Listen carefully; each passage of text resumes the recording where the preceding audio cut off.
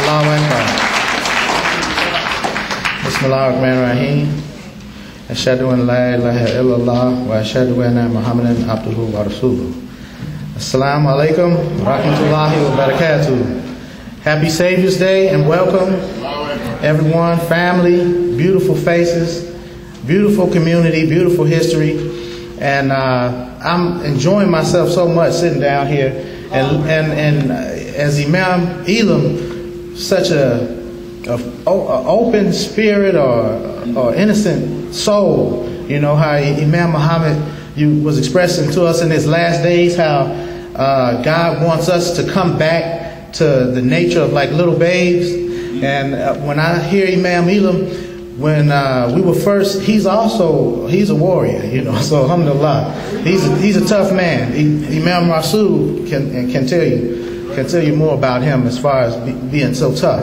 But he came in with that spirit when my father passed, and he wanted to help me. I don't know if he saw that I needed help more, but his soul sensed it. He registered his intellect, and he devoted himself into supporting us and helping us. And I reflect when he's talking how he used to always tell me, you know, oh, that's, you know, is everything okay? Did I do that okay? And he would mention it as his nefs, his part of himself that's self-accusative, you know. And, you know, I said, well, you don't have to make those excuses. And I said, I kind of fell for him. And I said, well, he puts pressure on himself, you know. But he handles it well. Because when you have a big heart, the more you can handle. Where heavy burden on a lot of people is real light. And I tell you, like I told you back then, that I feel exactly the same way about you as when I first told you. I said that Imam Elam, I said, coming from you, I said, I know that it's impossible for you to do anything wrong. If somebody came to me and told me Imam Elam did something wrong, I wouldn't believe him. I'd be ready to fight him first. Come to Allah, because it is not in him. It is not in him to do anything malicious. He gives all of himself 100%. And I'm sure his family here to bear witness, you know, alhamdulillah. Not the children, because they probably got little spankings when they was babies. But the mature, like his daughter here, she'll tell you. He's a good man. He's a real sincere and honest and decent man. And Imam Muhammad used to say that the path of truth is God's path. That's why as Muslims we accept people of different faiths as being guided by Almighty God Allah. That, you know, our religion is for the believers, not just for the Muslims. And I heard Imam, all of this wisdom, I'm looking at my sister Kashmir here. Your name is still Kashmir? Yeah, okay, because I was hearing another name. I was hoping you didn't change your name. So alhamdulillah, we like family. Her parents, Brother Henry and Sister Zelly were role models to us, always working. We were small children. And I always tell people, I don't know how many of it was, but it seemed like maybe 200 or 300 of us at any given time would be on the property of the masjid or the mosque at that time, Masjid Elijah Muhammad at that time. And we were one big happy family. Like the sister was telling you, aunts, uncles, grandparents, your parents were always present. They didn't have to be in your face because someone else was doing their job and doing it beautifully. They accepted all of us like that we were their children from their own loins. And there's a great miracle and a great mercy from Allah for us to have experienced that. And I used to wonder, this is something that we should consider. I probably said this before, that our youth, that the loss of that environment was such a great, deep loss for the youth. You know, most of you all were young adults, you know, and it was hard on you all. But the young people, we lived in a world to itself where our future was laid out. If we wanted to be a doctor, a lawyer, or a school teacher, or whatever, there was a place in our community, in the Muslim community. We were talking about building hospitals. We had farms. We had representation as far as we knew, all over the globe. We had representation outside of America. And so we saw ourselves as being leaders.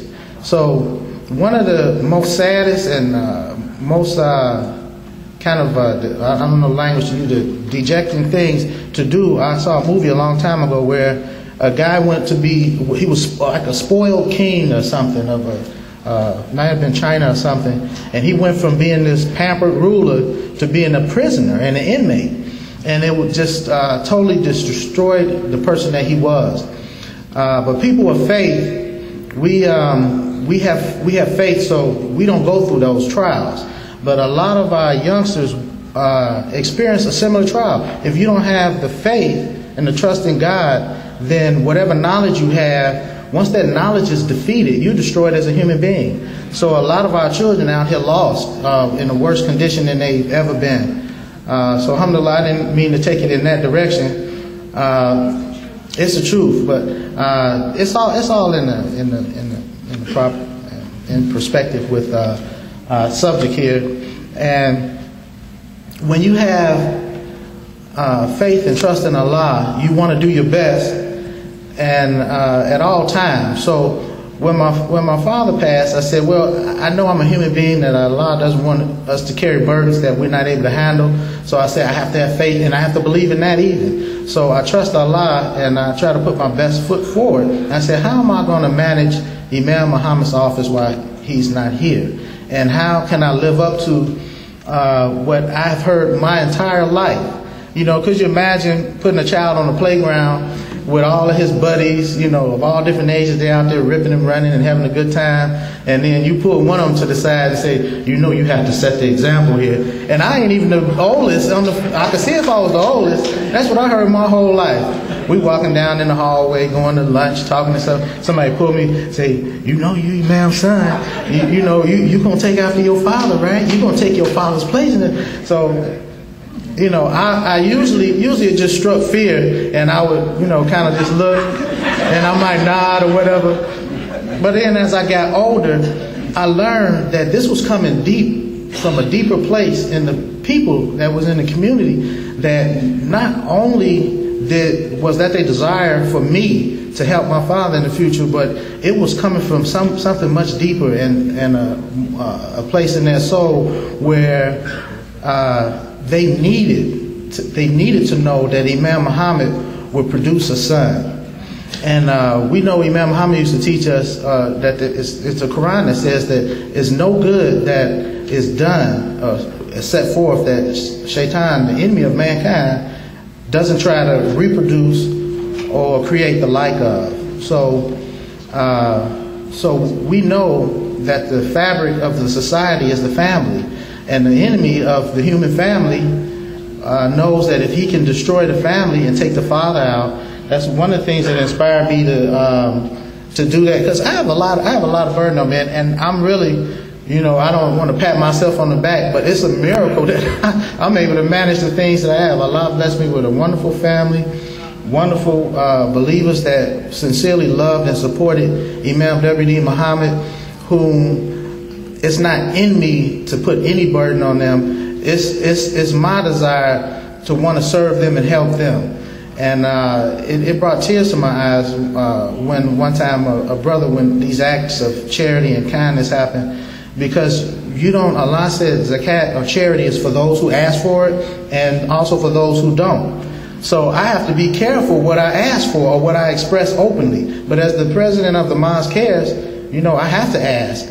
But it's the sincere believer that see you ask for something. If it's in their means and their reach, they don't hesitate. They go and get it for you. And Allah shows you these beautiful signs to strengthen your faith. It was on one day we needed some things for the renovation of the Mosque Cares, and I happened to be meeting a brother on a totally different meeting. Our secretary, actually, I told him he's gonna get tired of me putting him out here like that. It's too late. I'm putting him out here. He was also our man of the year. That this brother is such a soldier that he reminds me of myself, where my prayer to God was that I continue to witness the miracle that he was doing on us as a people under the leadership of Imam Deen Mohammed. Because I said, I can't ask for, what could I ask for more? I'm like, every time I look up, there's something wonderful happening to our community, and through the leadership of Imam Muhammad. So I said, I just want to continue. This is my heaven. It's just so I would say, where's Imam now? Have you seen my dad, or what's he doing now?